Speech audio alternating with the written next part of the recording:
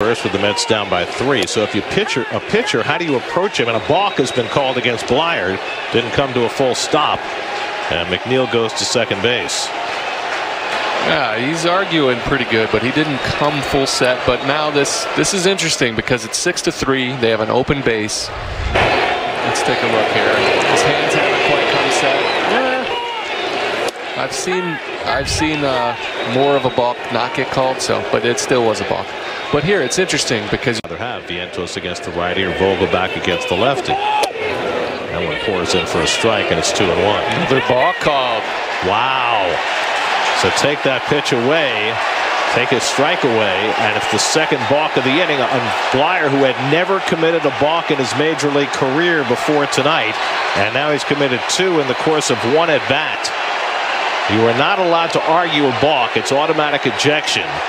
So he's got to watch himself. Mattingly's going to come out. He can't say anything to the umpire. It's 2 for 3 in his career against Bleier. Yeah, that's a strike. He thought it was low. And he called another balk.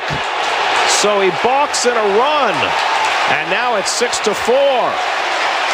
3 balks in the inning committed by Richard Bleier. I have never seen anything like that in my life. And now Donnie's going to get himself thrown out.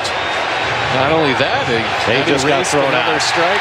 Home plate umpire Ryan Blakey threw him out. You're not allowed to argue a balk, but Donnie had seen enough after 3 balks in a row. Yeah, this one on Bleier, make a difference. You got to change something. I understand his argument, but he has to change it. The umpire's already called it once, then he called it twice. You have to do something different.